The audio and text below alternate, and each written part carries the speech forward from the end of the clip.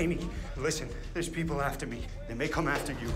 Ben. It's not in my head, I swear. You need to go get Mom, get out of town. When we meet Ben Grimes, it's about 6 months after he's been on a mission in which Bin-Khalid has been killed.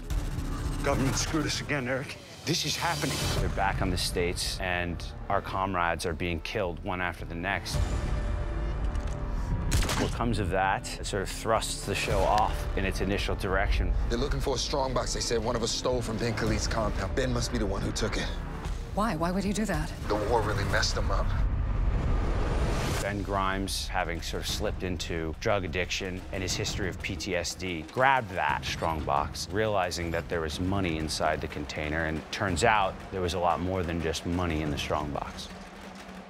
What is that?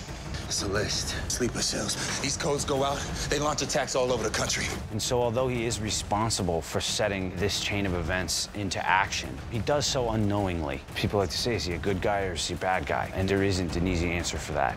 Listen to me, just bring back the list before Bin-Khalid's people find you. Maybe I'll find them. Then you won't do that, okay? You wouldn't do that. I'll do what I have to.